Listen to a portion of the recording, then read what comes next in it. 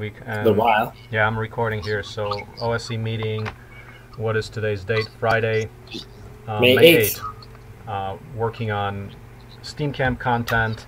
That's the main thrust, and also like really thinking a lot about the, reading some of the articles about the economic collapse right now with about 10% job loss expected to reach like 20%.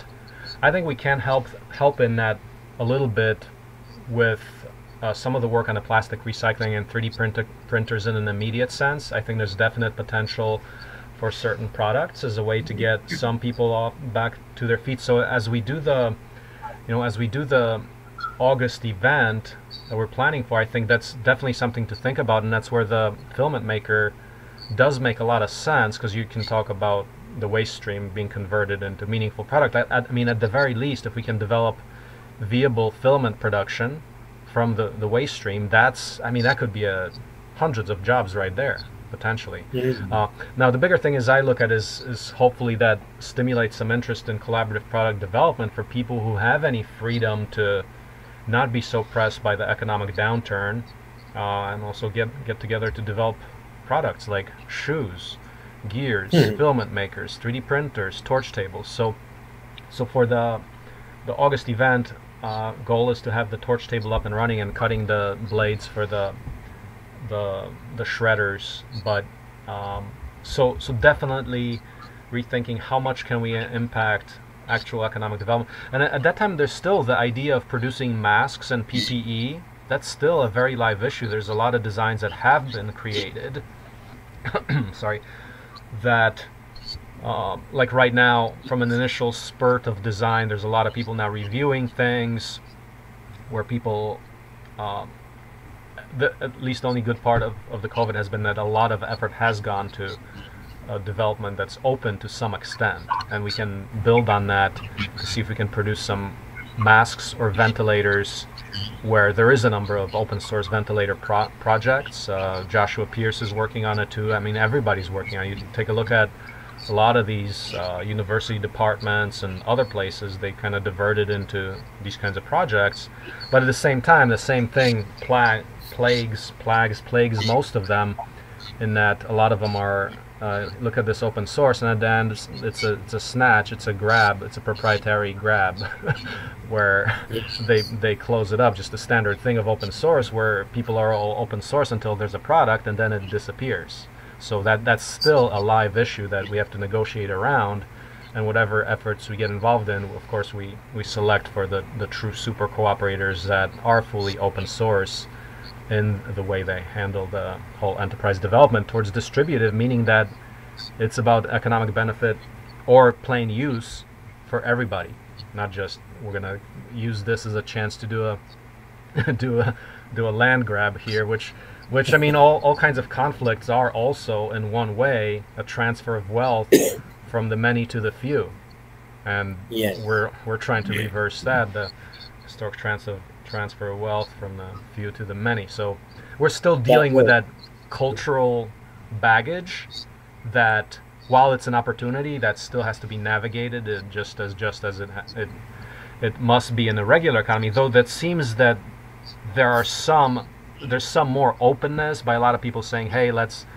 take this as an opportunity for all hands on deck, as opposed to our selfish interests. So let's see where it goes. But definitely with the forthcoming Steam Camp, we want to frame it with respect to, okay, here's printers, here's filament making, we can make real products like masks or ventilators.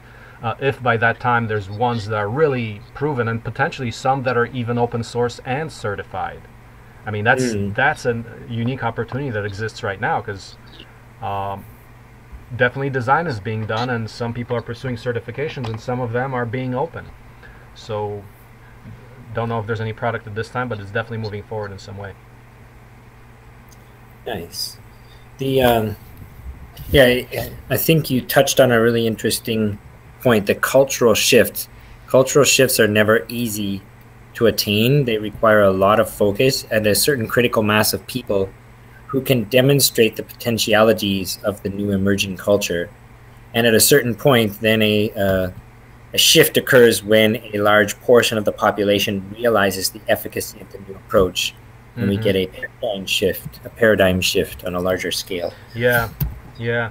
So the COVID situation is definitely fertile ground for such a shift happening, because definitely everyone's rethinking, like, how is our economy dysfunctional? You know, how can it be that, you know, as one of the greatest countries, really threatened by significant economic collapse at this point?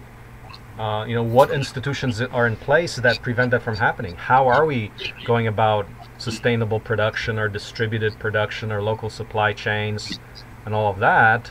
We're kind of noticing some gaps, and definitely a lot of people are paying attention to that. I think there's quite a massive scale on the global economic question, as there are 6 billion people, and there are so many sectors of the economy that need to be simultaneously reworked. So some of the thought that I've been putting into my own work is from the lens of education. How can we create large numbers of people who have the skills to do the research and the commitment to a prosperous civilization with this balance of prosperity for all, and to feel engaged in their economy, and then to feel empowered to take on projects which have a local and global impact. So we see that there could be ventilators and PPE from one point of view. There can be computer programming. There can be creating agricultural phenomenon or projects, and it just goes on and on and on. So it's a massive sort of problem to consider when we think about the the global village construction. There's a lot to construct. Yeah. Sometimes it just begs the question as to, okay, how do we focus our efforts? And it needs so many thousands of collaborators and somehow to self-organize.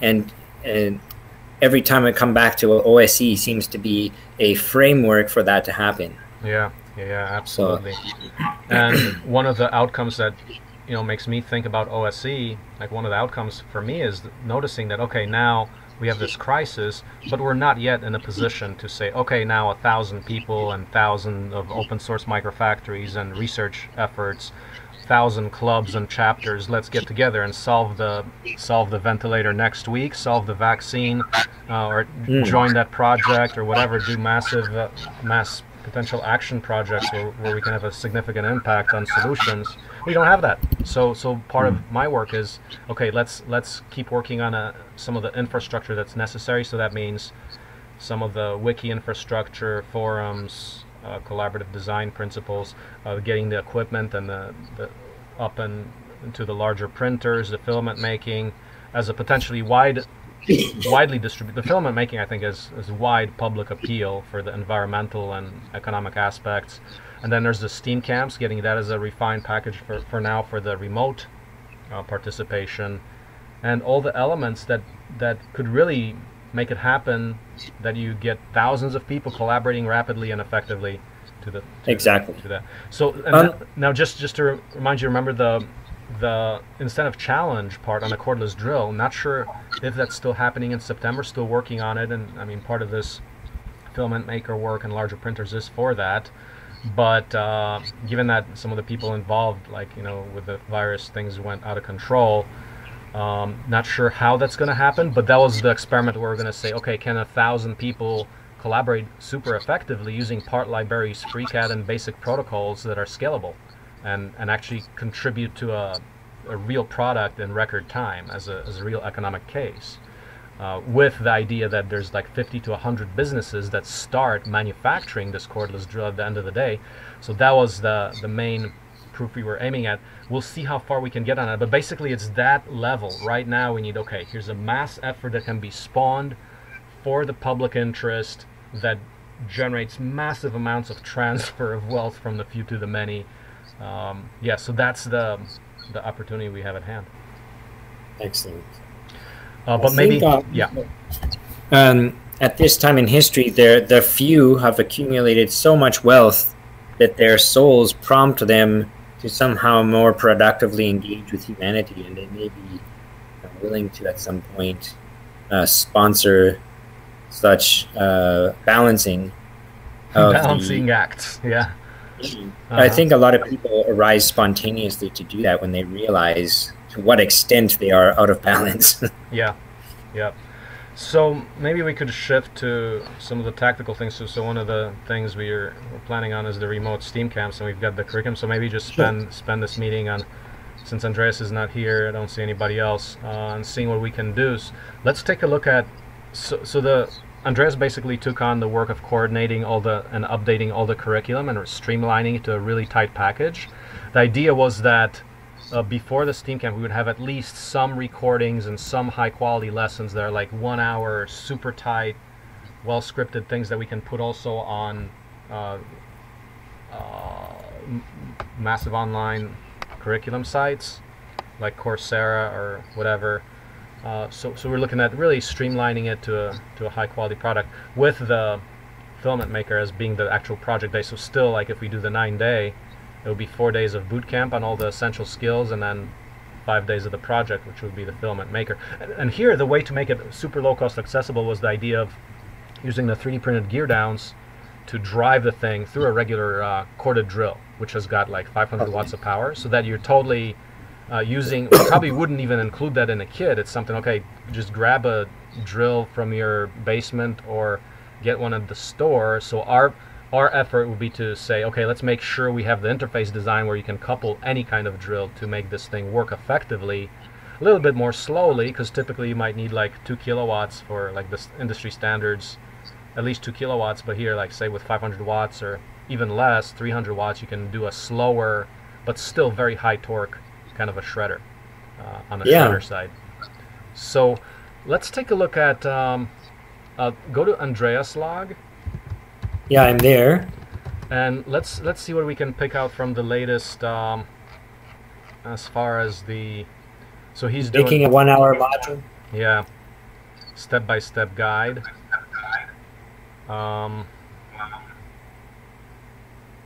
Yeah, so we do have some guidelines there. Now he started doing something for KiCad. Actually getting that as an instructional. And we wanted to do, for the KiCad, we wanted to do the basically the small minimalist Arduino thing. Now let's look at the yeah, I think this document on Thursday, Friday, April 23, 24. Let me share my screen maybe with you so you can take a look at where I'm at. Sure. So this April 23rd, this one, wait, let's see, yeah, the mix, basically the curriculum mix there. We're trying to refine that as much as we can. Let me paste that so you can also look at it as I show you. So it's pasted on a chat. Yeah, so this is. So I see it there. Yeah. I had it on my page. We're on the same page. Yeah. Yep. We're on the same page, literally. Okay, so I'm going to go into edit. By the way, I was just reading an article studying like regenerative business models that are distributed. Did you know that Growing Power shut down about 2 years ago? Which power? Growing Power. Have you heard of them? No. Oh, you haven't heard of Growing Power? Well, Growing Power is perhaps the most well-known urban gardening operation. It's out of Milwaukee. Oh, it's in Milwaukee. I would have guessed Detroit. Yeah, yeah. Because I heard about a few projects like that. Very inspiring. I mean, that's actually what inspired a lot of my initial interest in the worms and aquaponics. So you can say that the guy has a lasting legacy. And he was also awarded a MacArthur Genius Grant, but they shut down troubles. Like actually the article that cited was kind of like lack of collaboration and kind of like sounds like you couldn't build a team or give up control, stuff like that, and they went in debt and they went belly up. It's a cultural issue, isn't it? Yeah. We are holding on to the old ways, and we fund and operate businesses within an environment which is firmly linked to the old paradigm. Yeah, yeah. Like reading those, reading that article. Actually, you can look at it on the wiki under Growing Power. But it's like I could read throughout. It's like, oh, you know, trouble with investors and this and that. Kind of like the standard like business nonsense that I'm very careful to navigate away from. You know, and only work with the super cooperators that are actually interested in the vision rather than selfishness. So yeah, it's interesting. But anyway, beyond And that, that saves you in the long run.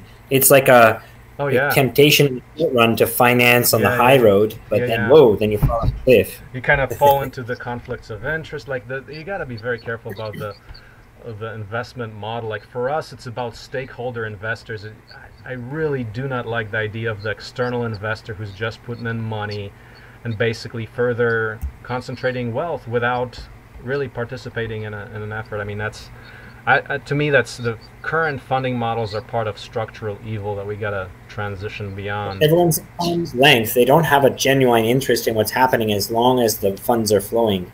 That's a problem. It's an issue, yeah. So let's take a look at okay, let's look at the workshop. We were discussing two. Like one is the full 9-day, and the second option was like a 4-day, where we go through, like, rather than 9 days. I mean, 4 days is a much lesser, probably lower cost kind of endeavor.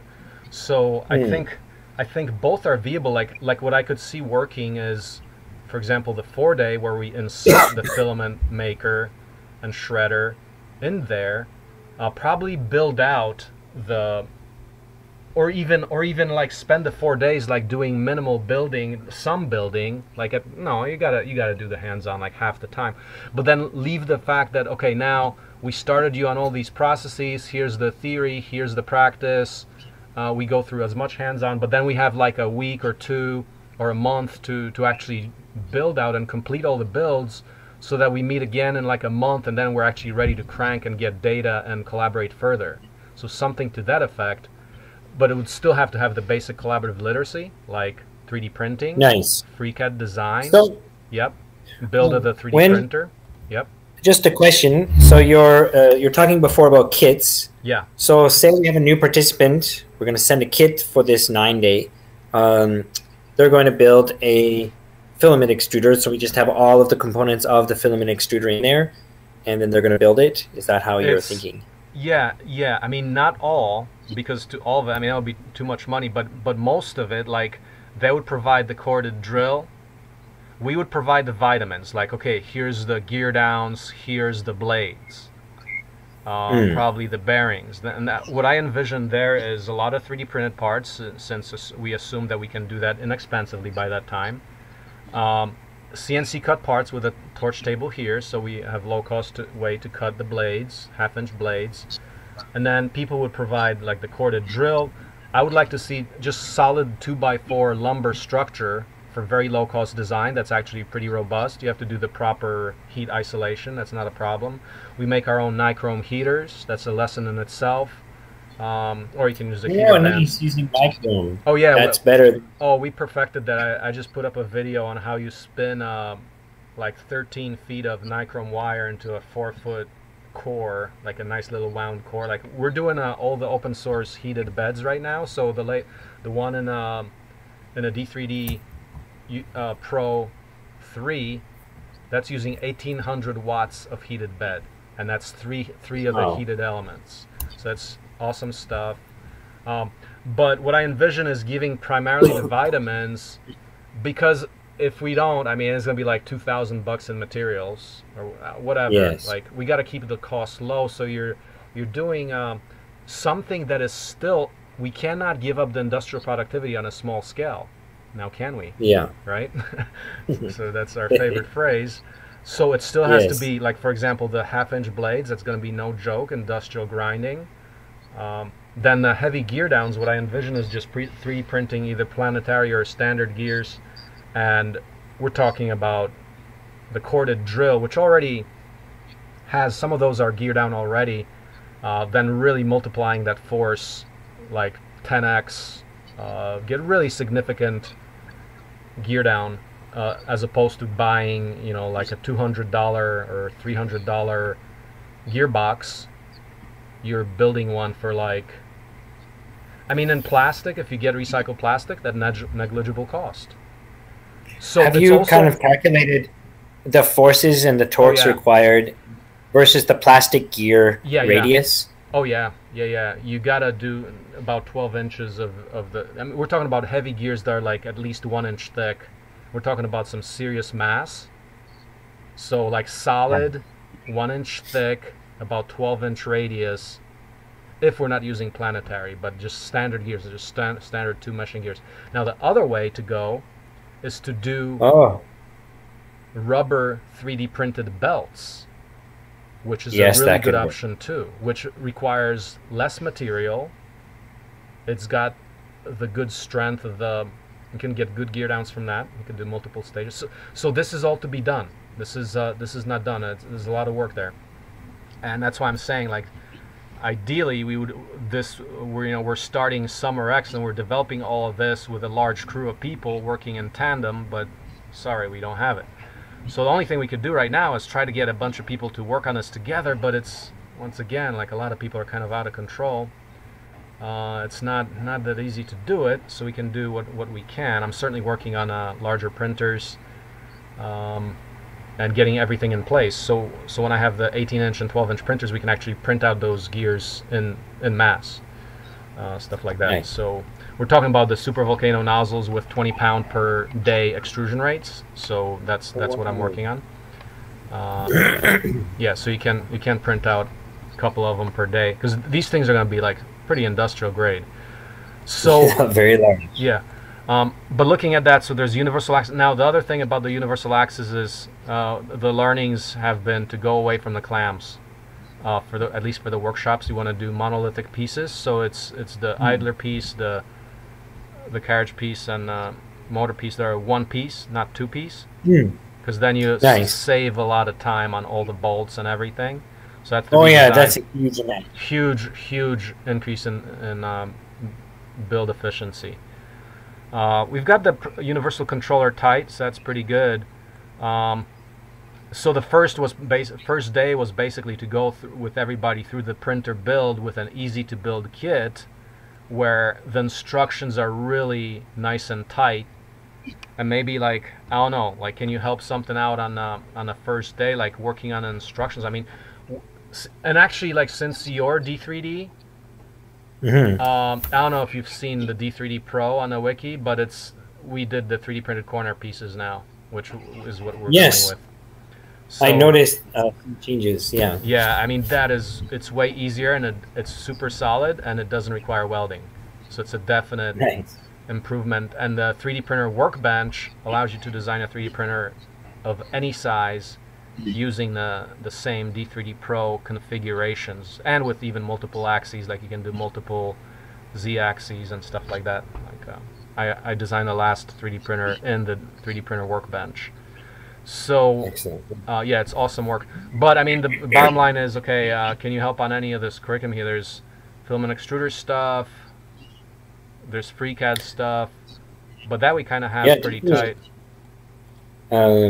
I mean, there's FreeCAD lessons that we have the lesson already, the lessons that we have already, but we probably might want to, like, streamline it down to a more integrated process. We do have a nice video from the January Steam Camp on the FreeCAD lesson, so we can possibly even just refactor that, or maybe just even edit that out a little bit, or just record a new one. But we need a nice kind of like final video that would go, okay, here's our curriculum on the basic OSE workflow for universal design, just for a large-scale process of design. So perhaps to that lesson, I think to the FreeCAD lesson itself, you would want to introduce that with some of the workflow, like, okay, here's how now we use the part libraries, how we generate 3D printing files, how do we go through that whole workflow process, and maybe a little bit on a dev template. I don't know if let me show you a screen, and let me show you what we've got. The template, the dev template. So look at this. So do a test page and edit.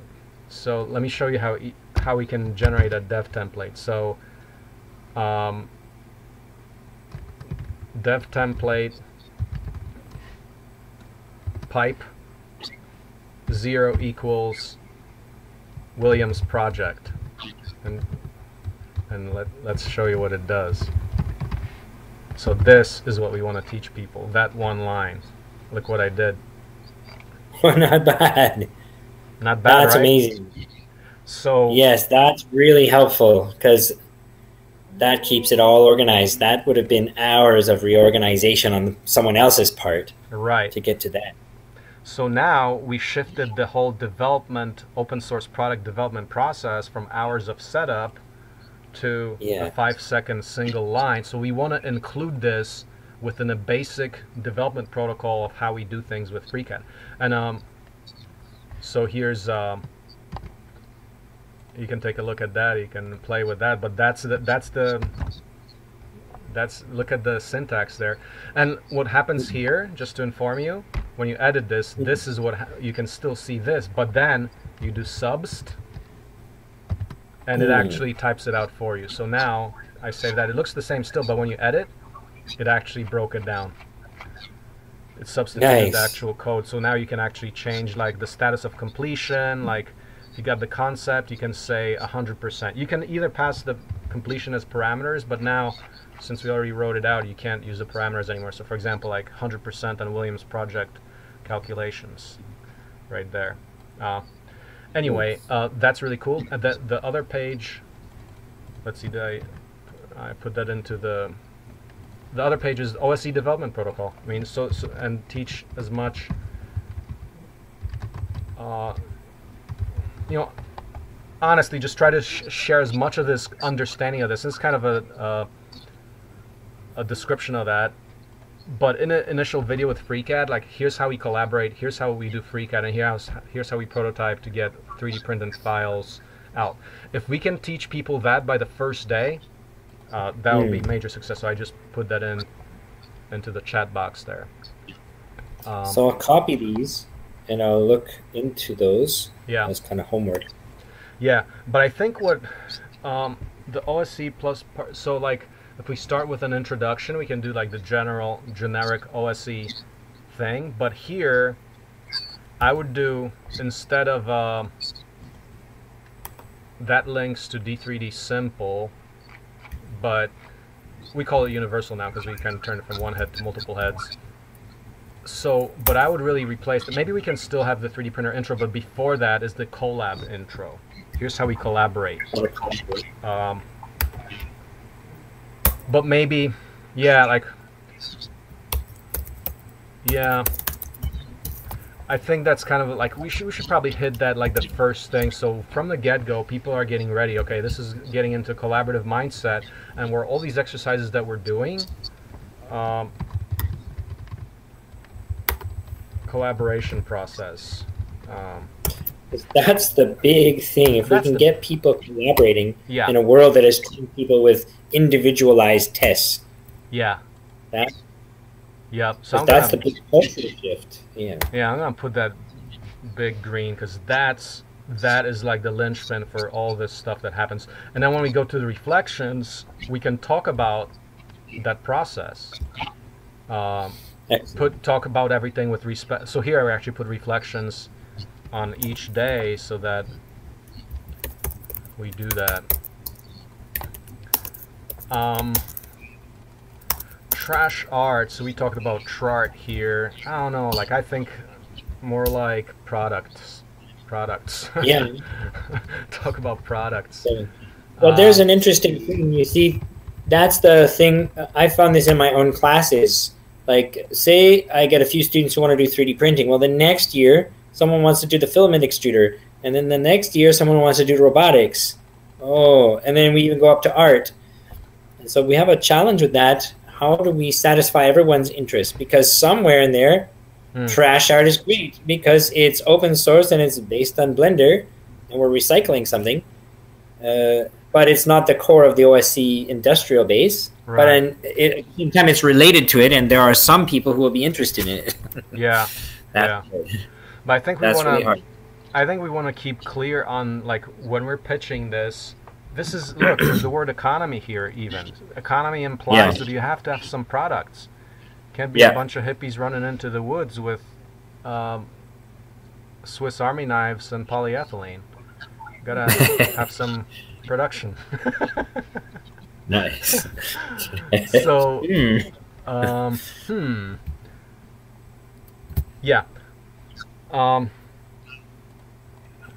Yeah, I mean, this is recycling. I think, I mean, this has to get into like filament blends, Yeah, into there's useful. chemistry. There's serious, amazing things to be discovered and implemented there. Yeah.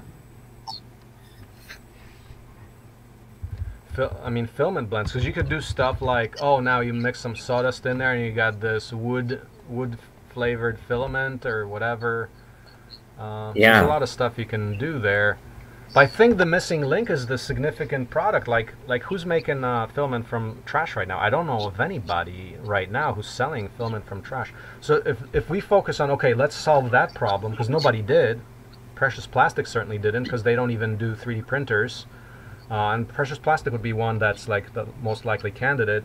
But so far nobody's really cracking I have down. a friend. There is a friend I have here in Canada who's very close to commercializing a hemp-based solution or marijuana-based solution. It is Canada, and there's a lot of extra marijuana. Sort of 90% of the plant is not used in the production process. So what to do with that? Well, they're making a bioplastic out of it. How do you do that? Is that proprietary? Or? A little chemistry. Well, right now he's proprietary, but it just shows that there is a lot out there that can be done. Are you saying that you're using that as the feedstock for the carbon, for the carbohydrates? Or? Yeah. And throw a little acid, a few other little things in there, mix it up, centrifuge, and they have a case for a commercial scale bioplastic, which is now So seeking are we funding. talking about now plastics like cellophane, which is reformulated cellulose? I'm not exactly Yeah, sure of the yeah. chemistry for that. I've only just talked in passing a few Yeah. times. Well, I mean, unless it's open source, we can't, there's not much we can learn from it, because there. No, but I'm thinking that there is a lot of work that can be done in terms of discovering these things, because chemistry is not naturally proprietary. Right. Chemistry is open to the universe. Yeah. But more like, okay, here we have plastics already, so I mean that's kind of beyond the scope of a 4-day thing like this. We can definitely like that I would see as more like phase 2, where once there's people actually doing this and supporting themselves doing some product production, like making filament or something, that Yes. we want to hit the economic impact, not like at this point not get into a lengthy R&D thing. There's already solutions that we can use right now to like for example making filament from existing waste plastic. Another angle, and this is also from my background, I'm naturally thinking of this through the lens as a teacher. I desire not to implement government curricula. This seems like an excellent curriculum, the bootstrap a new civilization curriculum, and we gradually build within a population the capability to be economically viable. So we're starting with. I was going to say, because that was the initial, like the idea of the global classroom, right? The idea that we get people like you, like the kind of the derivative of the OSE clubs, which I'm thinking more right now along the lines of here's OSE chapters where we're actually training people to build the 3D printers. A very, very rigorous course. Here's the economic model, train people to do that, and actually start full-time, like I'm talking full-time, people who actually want to transition into this. Operations in different places. But short of that, for high schools and schools, you can do the chapters or the global classrooms where can we right now say to a bunch of teachers, okay, let's try this experiment. Let's take your science class and actually all get on a conference call together and do this collaborative design. You think we can Yeah, that kind of thing. I would love to do that. And because there are now opportunities, like typical teachers are not willing to do this sort of thing because the curriculum is so onerous to implement. The government has always got you doing paperwork. And so there are many, many people who are interested in this stuff, though. So let's work with some interested people who are not necessarily trained teachers and get going with groups of students to collaborate internationally and work with this. Well, do you see a practical avenue into this? So can we actually say, okay, let's invite a number of teachers, so prepare some concept, and here's the basic concept being you have a class. If you are willing to commit that class, maybe start like, okay, one science class or one one math or STEM or programming or design class or art class, and we say, okay, we're all of us going to work on the same project. So we actually see amazing velocity happen. That's it. And I can think just through my local context, a few youth who are university age, they're taking math or science or computers. They're interested in the betterment of the world, and they're the kinds of people who become excellent teachers at this. A trained teacher has for years been trained to suppress human curiosity for the sake of check marks in boxes. Mm-hmm. And so, how do you negotiate in that game yourself? Like, you still have to do that? You kind of... At work, I found ways to be very efficient at it, copy and paste, and just get that out of the way, and do as little paperwork as is humanly possible, and use as many copy and paste so that I'm spending my time doing education, not paperwork.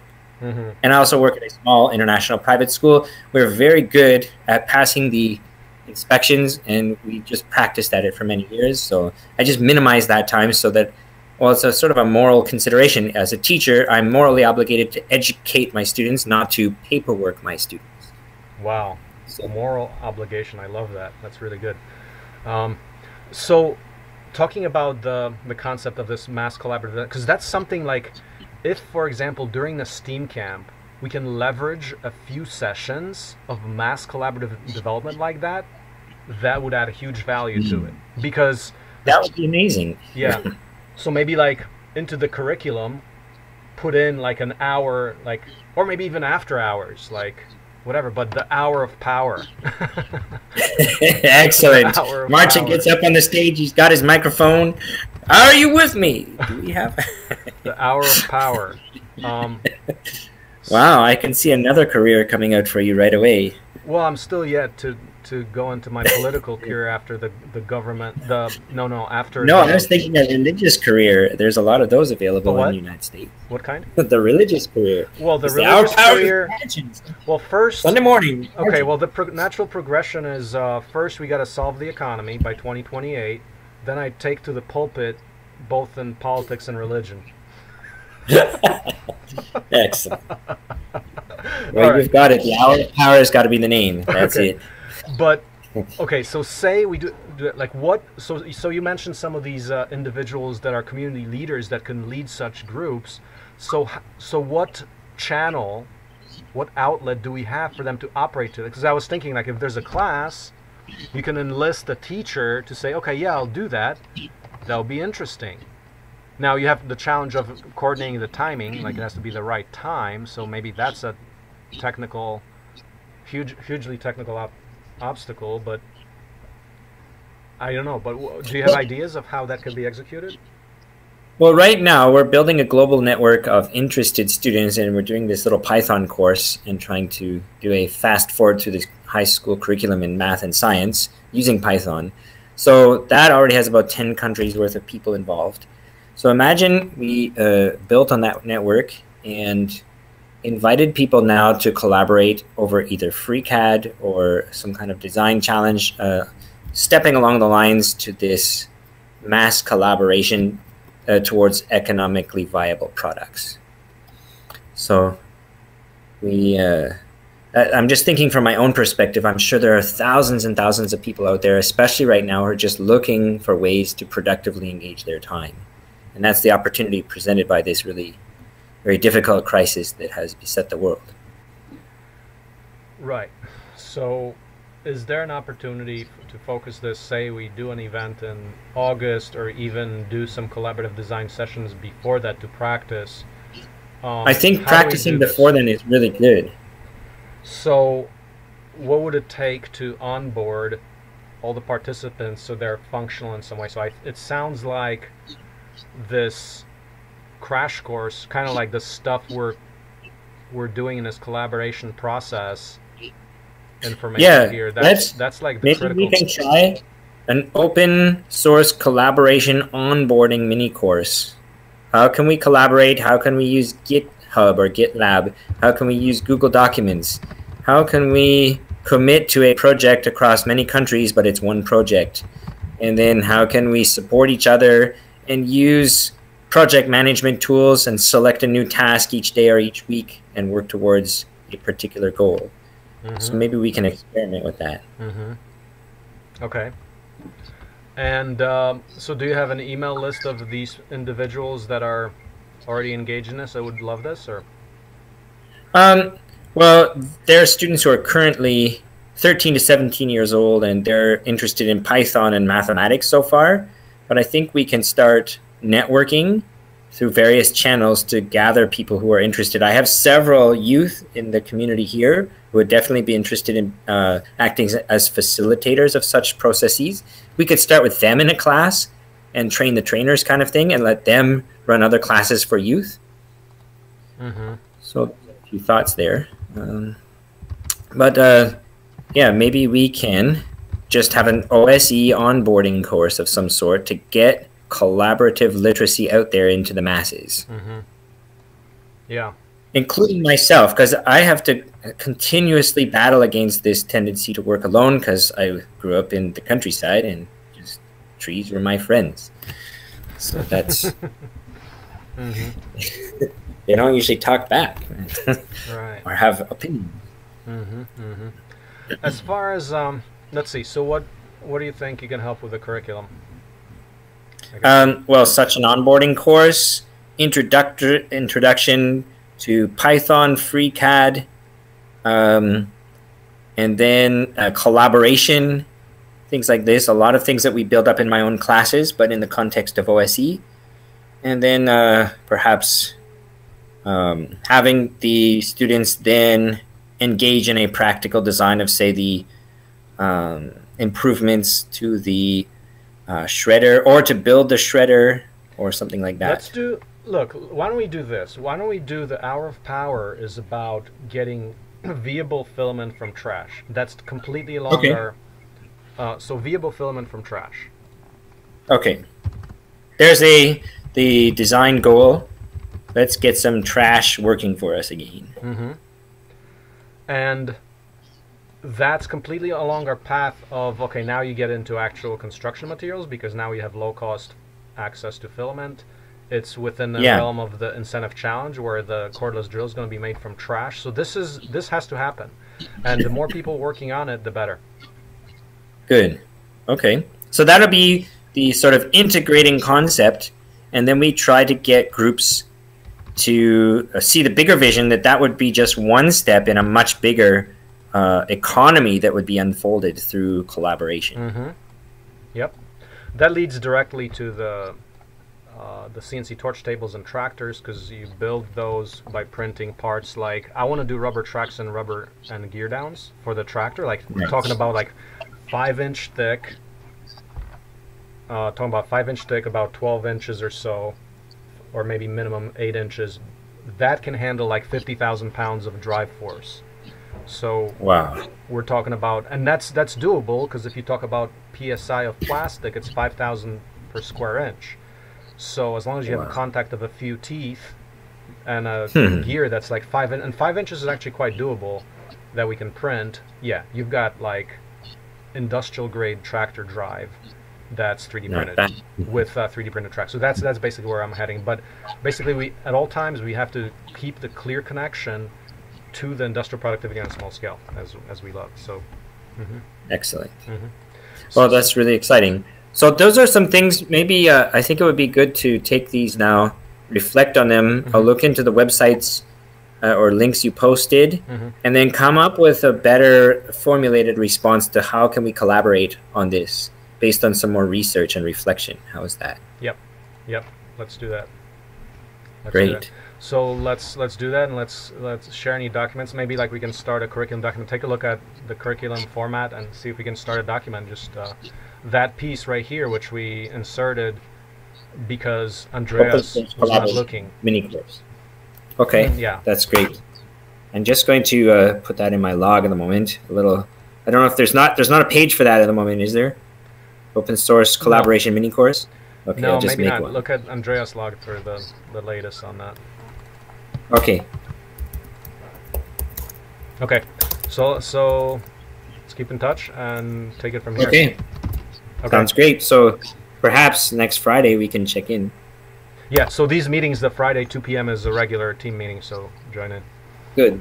Well, from now till at least the end of June, my Fridays at 3 are free. So Okay. which is Fridays at 2 for you. So that's good. Okay, 2 p.m. Central. Okay, William, so thank you, and we'll be in touch. Very good to see you again, Marcin, and say hi to Katrina. We'll see you soon. Okay, take care. Bye.